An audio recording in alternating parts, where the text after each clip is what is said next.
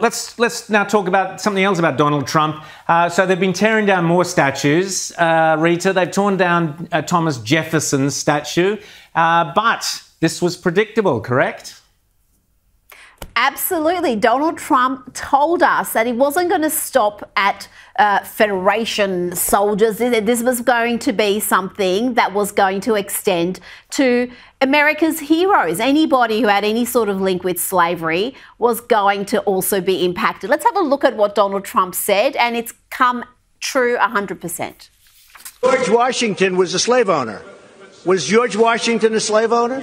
So will George Washington now lose his status? Are we going to take down, excuse me, are we going to take down statues to George Washington? How about Thomas Jefferson? What do you think of Thomas Jefferson? You like him? I do. Okay, good. Are we going to take down the statue? Because he was a major slave owner.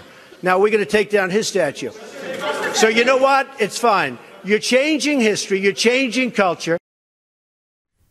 Donald Trump was so accurate and so correct about so many things, demonized by the left, and we end up with that bumbling idiot that you exposed to us earlier, James. Just shocking stuff.